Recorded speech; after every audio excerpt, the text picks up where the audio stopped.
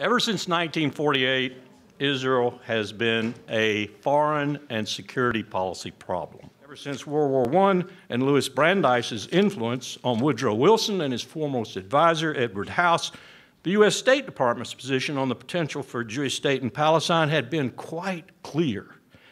It opposed the Zionist movement because it was a minority group interfering in United States foreign affairs. In a hearing before the Senate Armed Services Committee in March of 2010, Petraeus said quite straightforwardly that the Israeli-Palestinian conflict foments anti-American sentiment in the region due to a perception of U.S. favoritism toward Israel, and it makes military operations that much more difficult.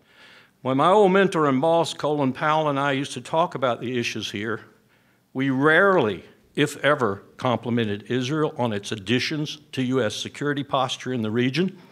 Quite the opposite, as a matter of fact. Does the unbalanced policy of the U.S. toward this enclave jeopardize U.S. national security interests? You bet it does, big time. All we should ask, all I'm asking, all I asked for 4 years in the State Department, is that the American people be told the unvarnished truth and then decide if they're willing to do it. Do they want their foreign and security policy based on sound principles of power management, or do they want it based on passions, ideology, and unbridled favoritism?